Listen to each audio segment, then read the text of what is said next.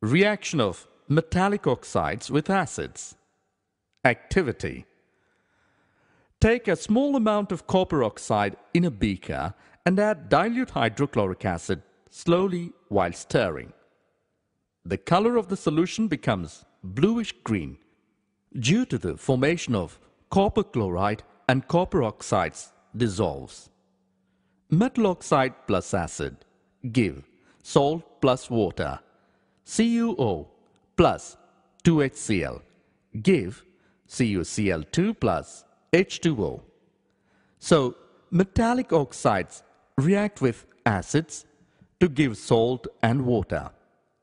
Similarly, reaction of a base with an acid, metallic oxide, is called basic oxides.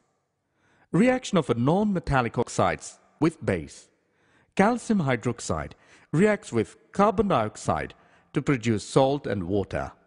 Here, calcium hydroxide is a base. So we conclude that non-metallic oxide is acidic in nature. CaOH2 plus CO2 give CaCO3 plus H2O.